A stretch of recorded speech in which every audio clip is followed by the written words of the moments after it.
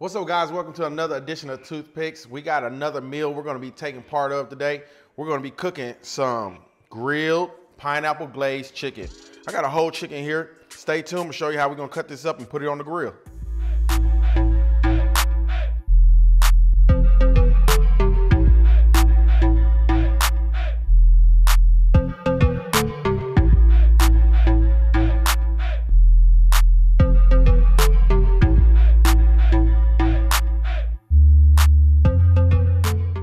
All right, so check this out. We got this whole fryer chicken right here. Picked it up from my local grocery store today, H-E-B. Let's look over here and see what we're gonna be using today. So for a marinade, I found this in the store today, never used this, but I love marinating my chicken with Italian dressing. And I figured this probably got some Cajun spices to it. Tony Chachere's Italian dressing. So we're gonna see how that goes today. I got some roasted garlic and herb butter. I'm gonna use about half of that for the glaze, half of that for basting.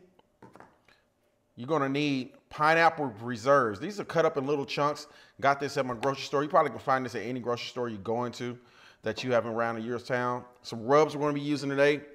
We're gonna use a little bit of this lime meat chelada by Hardcore Carnivore. I like the lime flavor in this. And by Chupacabra, 2 gringos rub. We're gonna be using the poultry seasoning for another base. You're gonna need some honey. Sorry about that. Got a little high. For some local honey for your glaze. And then you're gonna need a container also to kind of put your chicken in and let it marinate. So let me show you how they're gonna get cut off. You're gonna need some sharp knives. So I got my big old Dow Strong hatchet right here. I call it the hatchet, but it's a meat cleaver, all right? I got my boning knife, my Dexter boning knife, and you're gonna need some good kitchen shears right there. So let's show you how we're gonna get this cut up. So the reason you wanna have a sharp knife, because you wanna kind of get through the skin real easy. So I'm gonna take my legs right here, kind of go across right there, and you're gonna find a little piece in there, like your cartilage. It should go right through, and go ahead and get that cut off, just like that, okay? Go ahead and switch the chicken to the other side. Go right through. Find that cartilage right in the middle. Get it cut off. Got your 2 legs right here, okay? Now you see this skin going across here? I want to get my thighs off, so I got to cut that. Cut that skin right up and through there. Wash your hands, okay? Now, I will say this chicken has been rinsed off and dried out, okay? Then just take it out of the pack. I do believe in rinsing my chicken off, or what you say, washing the chicken. So we did do that. Cut your bone down right here, okay, to kind of expose the back. See how that sharp knife just gets that off right here? Gets it real good. Now this knife look like it's doing everything today. I might not need my big knife, okay? But I might. So I want to use it. So I'm going to grab it anyway. And I want to take that in between there. Usually the weight of this knife, I pretty much cut that. Just like that. So I got pieces separated right here. You got your thighs, your backbone. You can keep the backbone if you want. Then you got your breasts and your wings. Let's go ahead and get these wings cut off first, all right? So there's some thick piece of meat right up in between here, and it's just like your leg. Take your knife, go in between that, find where it separates. See, I did it right there, cartilage right here. Take it, go around, cut your wing off. There you go. Do the same for the other side. Find a little cartilage where it goes in. Sometimes you might have to come from the other side. You kind of bend your chicken as you're going. You kind of get that bone to break. There it is. I don't know why I'm having trouble finding this one. There we go. Get it off right there. All right, so now you got your breasts. So I'm gonna cut these in 2 big old breasts. All right, get the rest of that backbone out of there. Now, I'm gonna start me a little cut in the middle, right there. Get it separated. Knife is so sharp. Say, we're not gonna be using the hatchet today. I call it the hatchet or your meat cleaver. You're gonna use me. Boom, got the skin on. 2 big old chicken breasts. Okay, so we got our wings, our legs, chicken breasts right here. You can cut these in half if you want to kind of spread them out, but I usually just slice them after they're cooked. Now let's take these thighs and get these off this backbone. Now I might have to cut these off with a meat cleaver, but I might not. I know people used to talk about how my knives weren't sharp when I first started doing videos, but I guarantee they're sharp now. You see how it's cutting through this bone. So you got a thigh right here, and your other one is right over here. So I'm gonna take the meat cleaver, I'm gonna chop through that. You don't really need a lot, because this is heavy. And there it is right there. And I don't care about it looking pretty. You can grill that too. I probably will, because I like the back meat, conserving all that. And this is what we got. We got 2 thighs, 2 legs, 2 big old breasts. We got 2 thighs. I said wings. Okay, I thought those are thighs. Those are wings. My wife caught that. She went right back, told me correct it. So I got 2 wings, 2 legs, 2 breasts, 2 thighs, and I got a back. We're keeping all this. We're gonna grill, and I like the little butt on these, the butt meat, because they get crispy. So I'm cooking all that. So let's go ahead and get in our little marinade. As you saw, I'm gonna take 1 glove off, keeping everything sanitized and clean. Open this little container over here, and we're gonna take the chicken with our gloved hand, and we're gonna go ahead and put our chicken in here. Okay. Now after I've got a few pieces, I'm gonna take some of my marinade, open it up. Let's get this open up right here real good. New bottle. And go ahead and get you a little about half of the bottle on there, okay? Mix it up a little bit. And this is just the marinating, okay? That's all we're doing. Take your other pieces, get them in there. Get my breasts all in there. My thighs. Probably pour a little more marinade to get it in there. Mix it up a little, because those breasts is about big as those 4 pieces I put in earlier. Get it all over it. Take your wing and your other thigh and get it all in there. And pour the rest. And that's what you want. We're gonna let that sit for about 45 minutes to an hour. You can do 30 minutes you want, but the longer the better. Just put these in the fridge. We're gonna go outside and show you how I'm gonna get this grill started. All right, our marinade has been sitting in the fridge for about an hour right now. So I got it all out right here, and it's got the marinade on it here. And the reason I want it like that, because this is gonna be used as a binder. Went on and took that out, shook some excess off, and now it's ready to season. So the first thing we're gonna do, we're gonna hit it a little bit of the hardcore carnivore. So I got 1 glove up all on it to keep it clean. So what you wanna do is kind of go around, get a dusting of it on one side. And I'm gonna be grilling this, like I said, so it's gonna seal in pretty fast once I show you what I'm gonna do outside. Get it on this good side, get some good season. I like my food seasoned, but this is not really salty rub, so I don't have to worry about over salting it. Go ahead and hit it with a little bit of chupacabra next. Add a little crunch in this. The granules are a little bit bigger in this. Make sure you cover all parts of the chicken on this one side. Might get a little messy, but that's okay. Okay, so that's sitting there right there. Go ahead and turn it over. Get all of them turned over real good. Don't worry about that skin right there, because it's such at a high heat, it's gonna pull back anyway. Now I got this on this little wire rack, if you notice. That's the way, you know, the rub can kind of sit on the meat and won't rub off on the pan all the way. And do the same thing you did to the chicken on the other side. I'm gonna cover this skin real good on the side, on some of these pieces. So I got my glove on so I can hit it real good. You know, if you can't get under the skin, because we want to taste the seasoning. Same over here. Get under the skin a little bit. You want to pull the tube back off. I like the skin. I like to taste the crunch. A lot of people don't, but I do.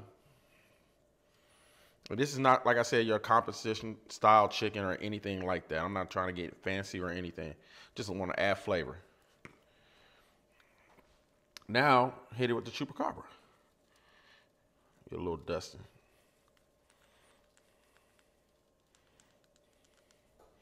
Same thing, seasoning. Other side. Some of that paprika and the other rub, I believe, that's in there. I have to look on it. I believe that's giving it this red color. Hit that back, hit that wing over here. Hit these thighs.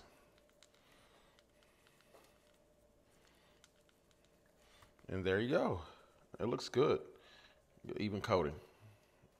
All right, so we're gonna take this outside. It doesn't need long to set. Don't need to get real soggy and wet. And I think the grill's about ready to throw these on and sear 'em.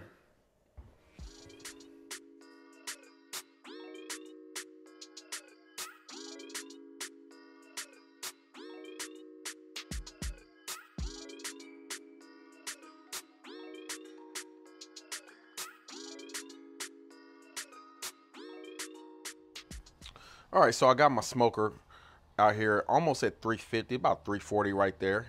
You want a high heat on this, because what we're going to be doing, I'm going to sear these first to lock in some of the juices. So I'm going to grab these with my hand. You don't want them on here long. Do a couple pieces at a time. Go ahead and sear that. Just to lock in the juices.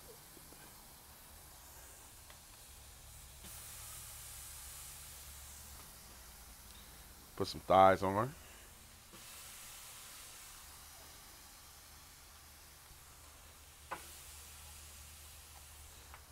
Now as this heats up, the flame's gonna come up a little bit. And then once these breasts come off this part, I'll have to move some of this chicken over so it can sear pretty good. Well, all in all, that grill is hot. So you wanna close this. Open your vents all the way. In this instance, I'm just gonna pop this vent open. And I want it to come up pretty fast to get my heat up real hot. Then we'll open it again and flip the chicken. All right, so I bet these are about ready to turn. And that's what you want. This is grilled chicken. Some of these are not ready to turn, but I'm gonna rotate them. Turn it on the skin. There we go. Now that one got a little black. But you know, that's part of barbecue, make a little error. But it's not too bad right there. We'll deal with it. Yeah, we'll eat it. So now that the heat's come up, I can kind of leave this open so I can watch it. I just wanted the heat to come up a little bit. And we'll sear the other side.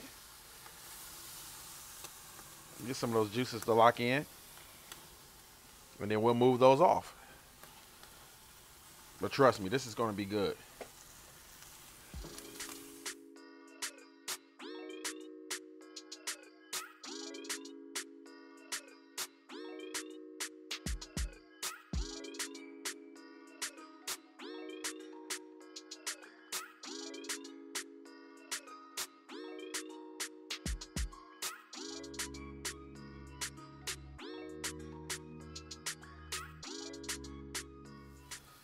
All right, so let's get these last pieces off. You see them? Got a little char to them. That's that good flavor. Take these off. Go ahead and put all your chicken over here. So all that'll burn off. All this residual burnt. I hit the camera, y'all. I'm going to grab a couple pieces of cherry right here. And that's about it. close this down, and we'll let this cook at about 350. We're gonna cook this and add a little bit of that smoke. Check it about 30 minutes. Guys, there's a reason why you gotta pay attention to your food and don't get distracted. So, you know, the reason I burnt that leg, because if you look right here, this is a little rabbit nest right here. This is a little fur. And I moved, I don't want to touch it. I don't want the mama not to, I guess they don't abandon them. But I was moving this earlier, and I cut the grass earlier. I came out here while I was doing the meat, and there was little hands came up. And I saw the rabbit run off that way. So I got distracted by looking at it. Burnt my piece of chicken. So you gotta stay on top of it, you know, your grill game. You know, we make mistakes. It's how it is. But we're gonna save that piece of chicken. We're gonna leave the rabbits alone. We probably, I don't know how, I never had rabbits in the yard. I don't know how many they have, but I was wondering what's going on. You know, she took off that way. She'll be back. So that's part of it. So like I said, we're out here. Grill's been holding almost about 350. Been holding real good. That's what I love about this Summit. Let's go ahead and take a look at it. Woo-wee. Now, I told you I added cherry wood, but I did decide to add a piece of oak over there, a little post oak, give it a little more of that Texas flavor. Let's go ahead and check some of these. I know these wings are almost done. Look at the color on those. 163. Good, good. Let's check a thigh. Find the deepest. Try not to touch the bone. I'll give you a false reading. 166. Dark meat usually gonna come up to about 175, 180. Let's check this breast. 130, 128. That's got a little time on it. 136, 130. Okay. Let's check some of these legs. 158. I know this burnt one over here. 162. Oh, it's cooking pretty good. And of course the back, I ain't really worried about that. That's probably almost done. 163. Now I see the flames coming up, so we're gonna get a little butter on here. Now I melted some butter on the stove. I had a little cast iron pot, but I'm actually I gotta reseason it. Put a little butter on here, and this it give it a little more flavor and it give it a little more color on it. The smoke is give it a little color also. Now that butter you saw I had, I put that the whole thing, tub of little butter in it, melted it down, and then the rest of the butter I'll use for the sauce when we get ready to that part. And that's all you want to do. Hit that butter just like that all over. Give it a little shine. And next time we come out here, it should be almost ready. Don't want to dry that white meat out. And we'll be saucing it. Man, that looks good. Look at the color. Now that's some grilled chicken, y'all. Get that flame to come back down. Guys, so let's show you how to make this sauce. So I already got that butter going from where I basted the chicken earlier, and it's pretty much melted.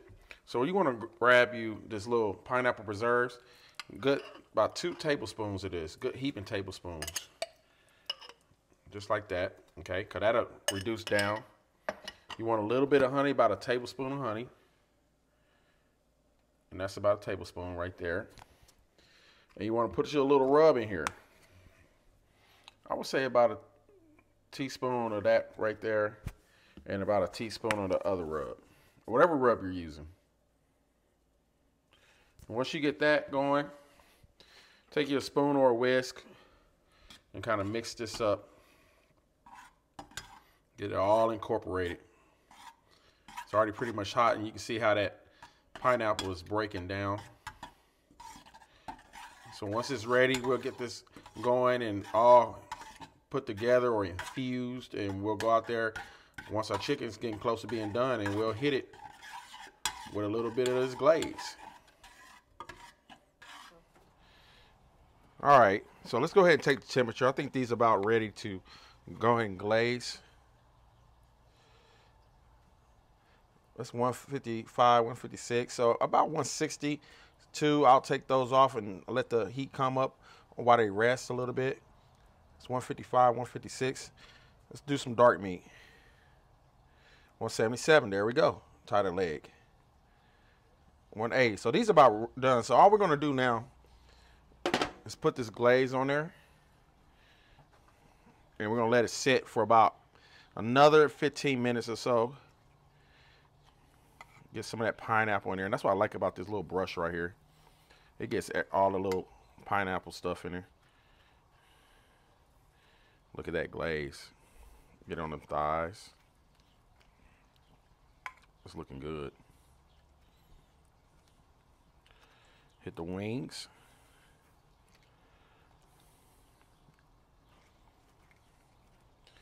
That's some good looking grilled chicken right there. We're losing a little bit of light. So if it's a little darker than it seems, that's because just losing light.